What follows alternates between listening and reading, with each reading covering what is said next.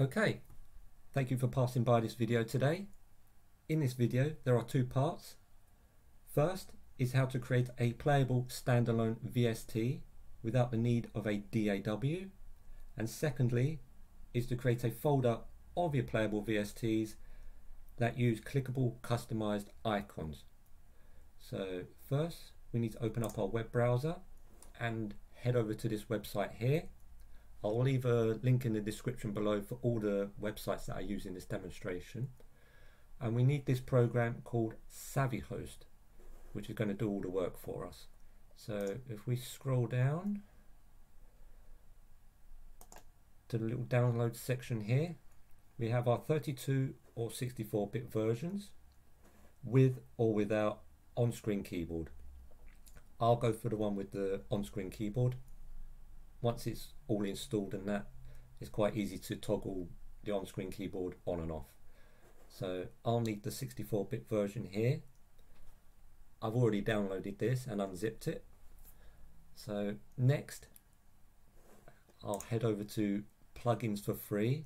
There are many other websites that host VSTs, and I've just picked this one at random. I've never used this program, this VST before, so I have no idea what it's like. So again, let's scroll down and I'll click on the 64-bit version. Hopefully that'll download for us. Completed. That's done. So now we need to head over to my second laptop, and yeah, that's done. Job done. Right, we're over onto my other laptop where I keep all my music stuff. So we've downloaded Savihost, I've unzipped it, and we should end up with a folder like this. What we want to do is make a copy of that folder, sorry, this one here.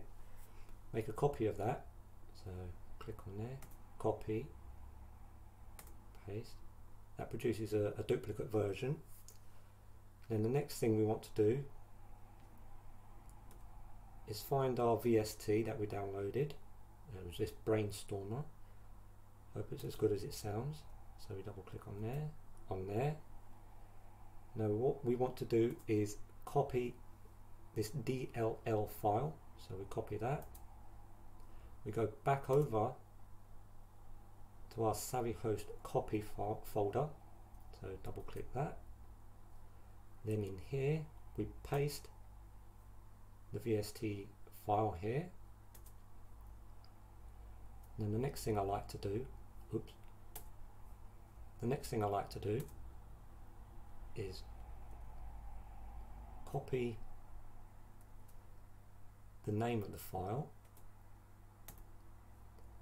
come back out of there, and then rename this Savihost copy. Do that, paste. We'll just take off the DLL, the .dll, can't get my words out. Alright, Brainstormer's up there now. Double click that.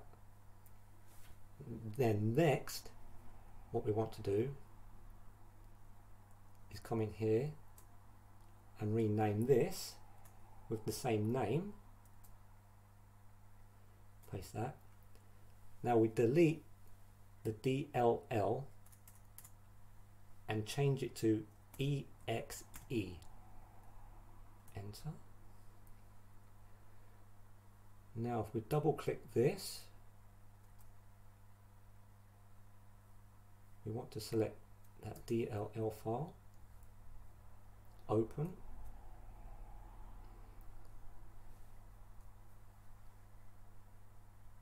And there we have it. The first time you load up one of these, you'll get this little message. If you just press OK, that's the last time you'll see that. So here we go.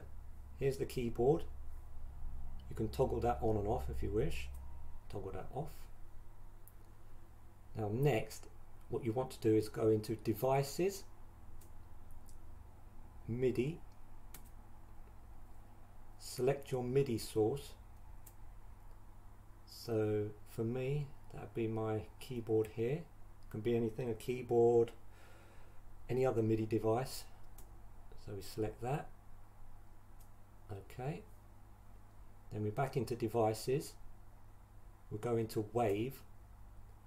I want to select my input and outputs, which is a USB audio device that I've plugged in. Now, because of the age of my computer, from the time when you press a key on your keyboard to the actual sound coming out may actually be delayed. So I find if you just play around with this, I like to just to halve it. So we press OK. Now before we do anything else, we close this. We go back to our exe file and delete the .exe. Okay.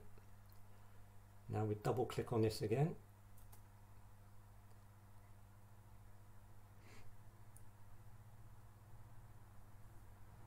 Okay, there's our VST. Now hopefully when I press a key,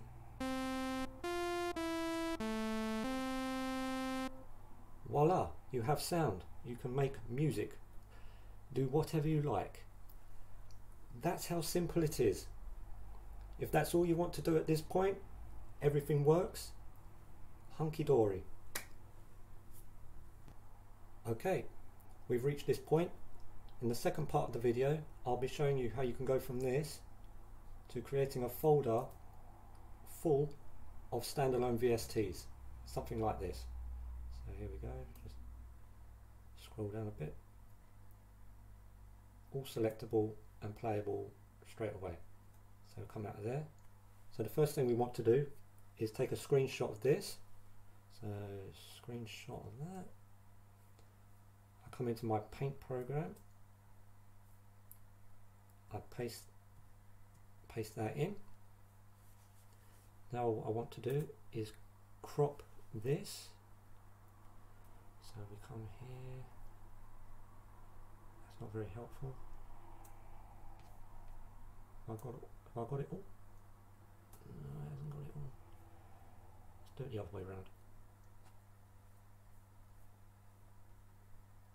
Something like that. Go from there. That'll do. So now we crop. Now I need to save this. Save as a PNG. Let's call it Brainstorm 01. That's that. Now at this point we go from this computer back to the very first laptop, because this one's not connected to the internet, and plus I don't have the necessary paint program on here to do what we need to do next. Okay, now we've moved over to my photo editing software, GIMP in this instant. I've opened up a 500 by 500 pixel picture here, and what we want to do is to take the screenshot we took from my other laptop and just to paste it into here like so, and then all you have to do is move it around until you're happy with how it looks, like so. Then I'm happy with that. So the next thing I want to do is to flatten this image, then come over to export as, we'll call this Brainstorm again, PNG, and where am I saving that? Save that in my downloads at some point. There we go. Export that.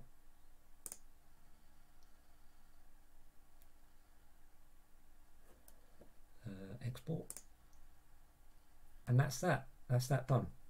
So the next step is to go back and open our web browser onto this site called icoconvert.com, and then what we need to do is to choose File,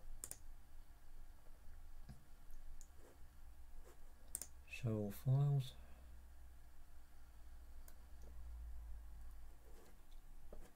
take our brainstorm PNG, open that up, upload,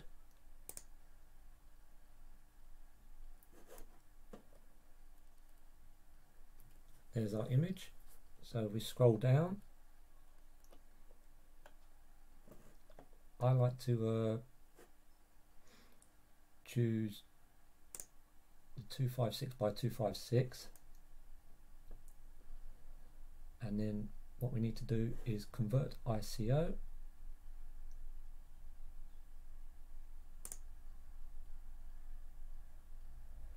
and to download our icon, and that is done. So the next step is to go back to my other laptop, the last time I promised, and to finish this process off. Okay, the final part, what we need to do is to go to our Savihost file, Brainstormer, double click on that, and we need to select the Brainstormer executable here, right click on there, create shortcut. Then with this shortcut, I'm just going to drag and hold that into my folder over here. You can close this down now,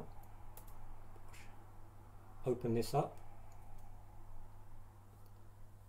and now that's dragged that into this folder full of my standalone VSTs. Now the next thing I want to do is right click on there, properties, go to change icon, browse, and I need to find, well, I forgot where it is, desktop. Go into this folder here, click on here. Now this is where I've put all the images, the icon images. So I need to find Brainstorm, that's the one we got from the website earlier. Open that. That brings it up into here. And then the next thing we want to do is say OK, and then apply, and then OK, and there we have it. It joins the rest of them in the folder. So there it is. So now if I double click on here,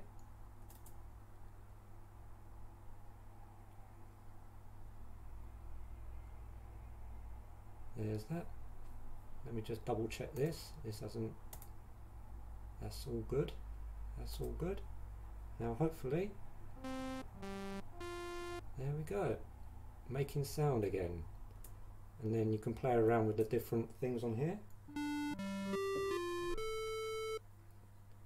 Just like any VST you would use in your DAW. That's a bit high. That's a bit low.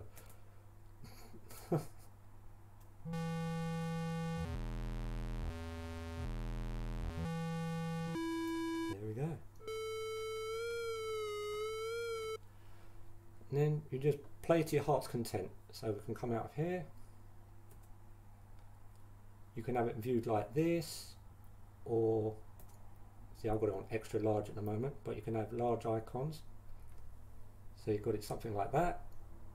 So yeah, play to your heart's content. If I click on here, that loads that up.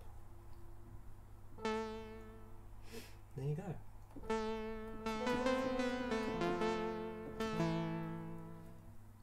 Hope that's all been helpful. my very first video, so I do apologise. Not the greatest, but hey ho. Yeah, happy days. Play to your heart's content. Enjoy.